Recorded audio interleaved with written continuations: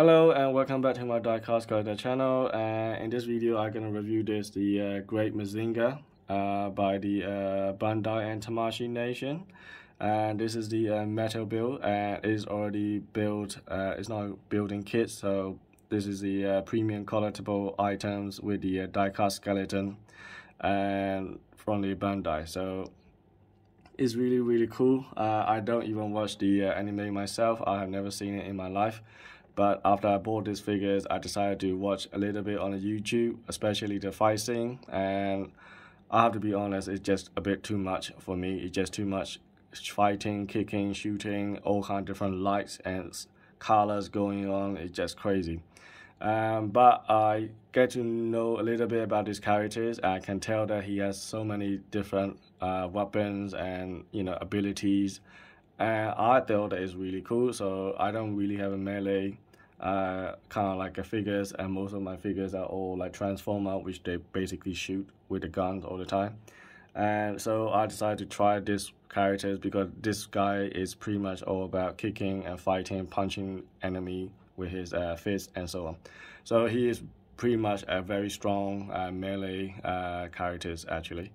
So anyway, let's start with the packaging. Packaging, as you can see, is one giant box like this, and this is 172 scales, I believe. Is about 7 inches tall, and compared to my Ultraman that I reviewed to you guys a while ago, you can see that Ultraman is quite tall actually compared to this guy.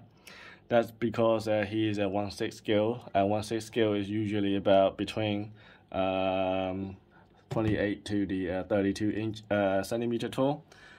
So the reason why I say 28 to 32 is because some of the characters like Black Widows, she's short compared to Iron Man's or the Thor or the Captain America, who are like a really tall guy. So they're about 32 centimeter. So 1/6 scale is the correct size for around about that height. So depending on the characters, you will go a little bit short or a little bit tall, and so on and so forth. So, but this guy is supposed to be a massive machine.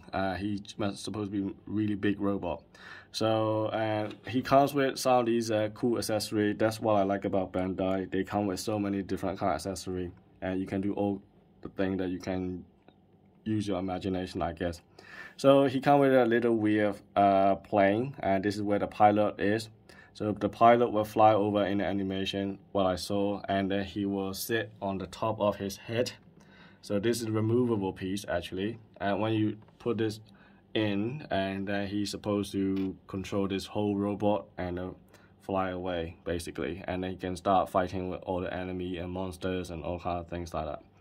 So yeah, it's really cool figures, and let's check the accessory that come with it. So basically, like I said, he's a melee character, so he doesn't have any guns, which is, weird.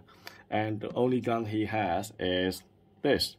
This is the machine guns, apparently. It comes straight under his armpit, so basically in these joints, and he will lift his arm up, and then this thing come out. And then in the movie, this is basically start shooting enemy with this, basically. He had a couple hands. This one looks like a gun holding style, but he has no gun. The only thing I can think of with this hand is this sort of like a boomerang style piece that attached to his chest, and you can just put it in his arm like this, and then he will throw enemy with this boomerang. And he got a couple relaxed hands, as you see here. It's really nicely done actually. All the little joints, you can see clearly that it's really nice. All the paintwork is immaculately well done. So when you take the boomerang off, and you need to cover the chest, right? So you got this little piece to cover his chest basically, and then you got these covers for his legs. So basically you can take this blade off, and then you just replace with this to make it all flush and looks like a normal legs without any weapon. And at the back also, again, the same thing. As you see, this is a flight post. So if you take it off, and you can replace with one of these to make it look like a flash again. And he has this knee pointy thing as well. This is kind of dangerous basically. So I don't want to use it because it's quite sharp. So yeah, it's basically supposed to stick out on his kneecap and then hit people with this pointy thing. So yeah, and also he has this alternate jetpack. So you got the silver things, but I thought that this one is not very attractive compared to this glossy red paint on the back. So I use this one instead of this. But if you prefer this one, I think this is also fine. This one is a little bit smaller than the red one. If you see it, it's slightly smaller and slightly different position, but yeah, it's still not bad. I mean, I like all the little details here. You got all the different silver effects and go on, and you got the little fire effects underneath there as well. And it comes with a dynamic stance, which is really cool, and you can post it as a standing, or you can treat it as a flight pose as well. So you can have two different options, which I forgot to take out the pose stance, by the way, so it's in the box still. But anyway, so I don't normally use the stance anyway, so yeah. And this is another weapon that he has. So this is a I think it's kind of shootout. His arm is basically can detach and treat it as a rocket launcher, and then you can see all the silver pieces like a grilling or something like that, and then that thing is supposed to spin and then it shoot out and fight, you know, treat all the enemy with his punch basically. Yeah, so this is one of the cool things from his animation, which I really like. Wow, this is cool. And I just the whole face go off and shoot people with that arm rather than bullet. So anyway, so he has quite a lot of stuff. If I show you the box, and you can see it at the back here, you can see that he has a flight pose. You see that the one on the feet, and that is the one that I took it out and borrow it in my Hot Toys war machine for the effects. But since it's broken, and now I can't actually attach it back in this guy anymore, which it kind of like sucks. But then again, I don't use the flight pose, so it doesn't matter too much for me for now, I suppose. And you can see that quite a lot of possibility in terms of pose. And you see this kneecap there. This is how he actually fight people with his silver pointy thing. Yeah, he's basically a melee character, so he can do a lot of kicking and punching and soul fighting and all kind of things.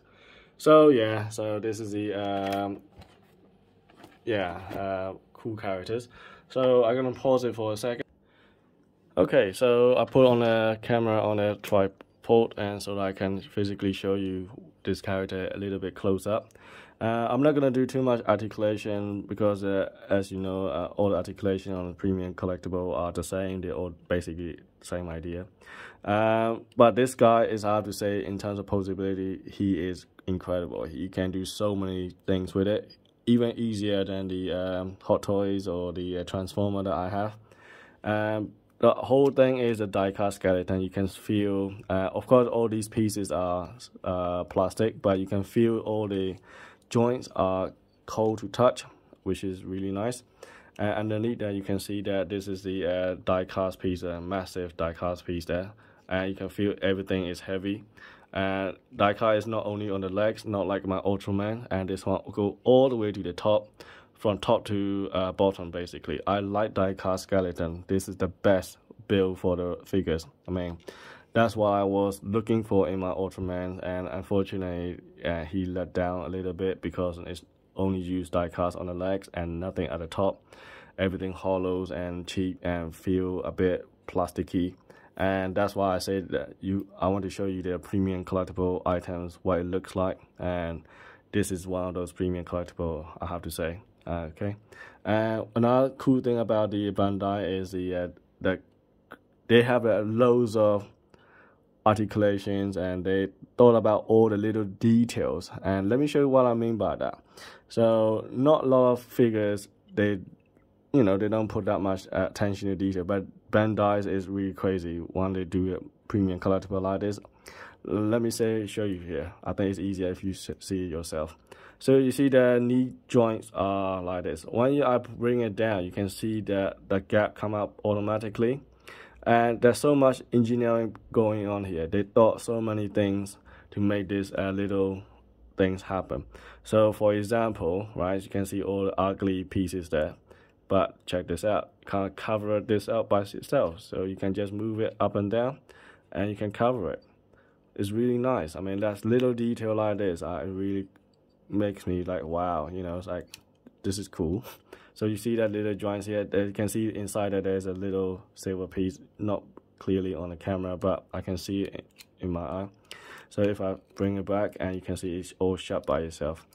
And all the joints are very strong. You can see it doesn't matter what I shake, and it doesn't move. That's what I'm expecting on my Hot Toys and any other figures that I receive. And none of my Transformers are, you know, like Hot Toys. And all my Transformers are solid like this. Doesn't matter what I do or how much I shake, they stay in the same place. And that's is a premium quality. This is what I mean by this. And you're paying the extra money for this kind of things, basically. So yeah, and you not only on this, and the arms, it can move around, and underneath that, I will show you one more thing. This is how the he shoot enemy. So the whole things on this silver purple thing is supposed to take it off, and then you can attach these things underneath there, and that's where he will shoot enemy with it, basically. Yeah, so that's pretty much it. You can see that inside there also there's a little die-cast piece here, all the joints. As a result, everything is solid, very stiff joints, and really nice to touch. Really, I can feel this is really good quality build from the start to finish. So yeah, I hope you enjoyed it, and thanks for watching. I'll show you in the next video.